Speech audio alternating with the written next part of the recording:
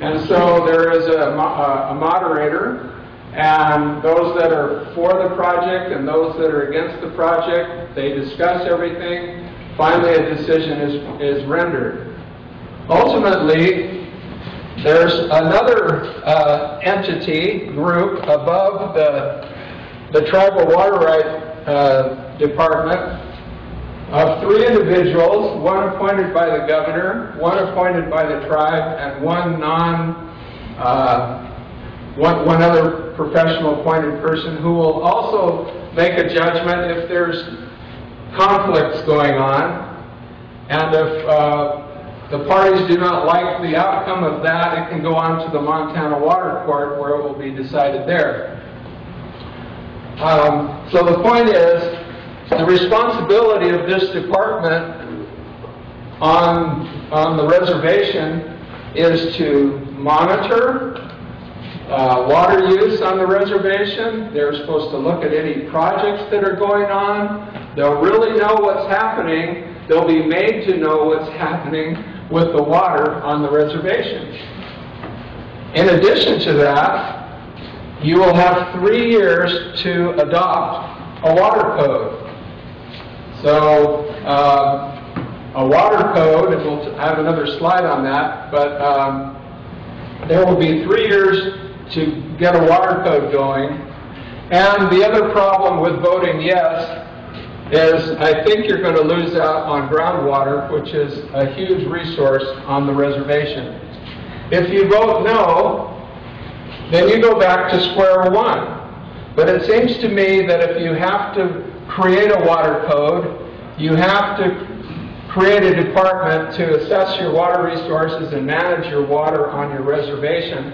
Why not vote no and do it on your own terms instead of being forced to take the terms that are being handed down to you? Next, please. So, at the end of the document, there's this final settlement thing. The final settlement says that if you vote yes on this thing, it is binding on all parties. It is binding to the state. It's binding to the tribe. It's binding to the federal government. It's a done deal. There's no going back. Once you say yes and you all agree and you sign off on it, okay, you have to go ahead. I had one other comment down here that I thought would be important culturally to you, is once you say yes, there will be a number of state agency folks that will be wandering around the reservation to check on the water. You've been able to have quite a bit of privacy, but I'm thinking that they'll have every reason to wander around because they're going to need to be checking on the water. And that may or may not be a big deal to you, but I thought I would bring it up. In my opinion, you need some scientific studies conducted to define your resources. There is more than just surface water on the reservation. There is more than just irrigation as a beneficial use. What are your options? There are plenty. These scientific studies could help you define the value of your water so that you know what sort of a rate structure, what you should charge other users on the reservation. It would give you the opportunity to better protect and manage the water resources that you have, and it allows you to better negotiate your water rights. My message to you is take charge of your future by being proactive, voting no, and starting over but doing it right. Next. So what should be in a water code? The water code should be developed in a way that you will manage and regulate and monitor all the tribal water rights. You will also be able to set up the conditions for use of tribal water rights on the reservation. You will also establish any charges. This is a way to bring funds, right, that can be used to help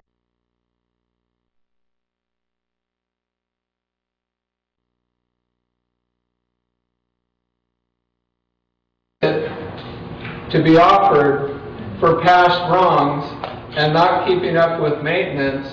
And it seems to me that whether you vote yes or whether you vote no, there's still some negotiation that can be done here with the U.S.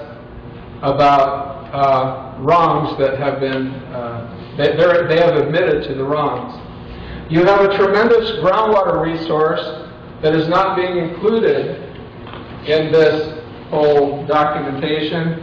And with the Bighorn Mountains and the Pryor Mountains and all of these rock strata that are prolific in many places, that's not really being included. And finally, if you have to create a department on the reservation, if you have to create a water code anyway, why don't you do it on your own terms? And I guess ultimately, the kind of question you have to ask is when your young ones, your grandchildren approach you later on and they say, why did you vote the way that you did when they had that big deal about the water? I hope that you will have done so in a prayerful, thoughtful way. And I hope that my presentation was of some help. Thank you.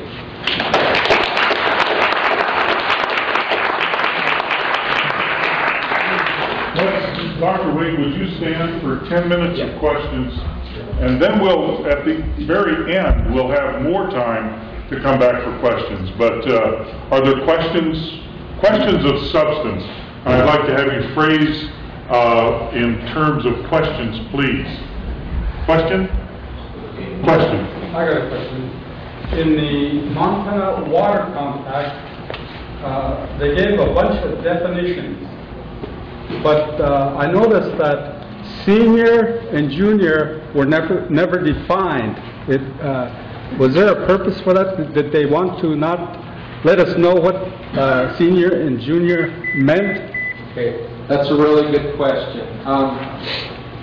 The way I would think of it is in terms of first in time, first in right. So let's say somebody has a 1943 water right, somebody has a 1973 water right.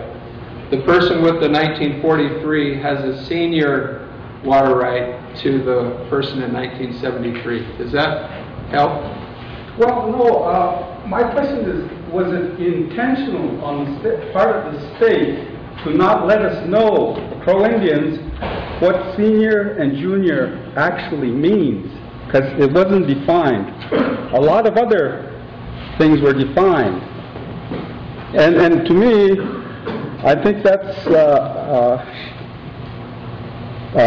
it would make a big difference to me, because if I'm junior and all the non-Indians on Pryor Creek have already filed a claim, I have a feeling I won't get any water, because I mean, it's very limited as it is. You're asking a really, really good question. And I guess I would like Bill, being more specific to the law, to address that question when he has a chance to do his presentation. But I will write that down if it doesn't come up, so that we make sure we get your question answered. Okay, thank you. Dr. Wade, I have a written question. Okay, thank you. If the compact guarantees to the tribe and allottees as much or more water than the normal flow of the river, how could a better compact get more? Okay. I think what we want to do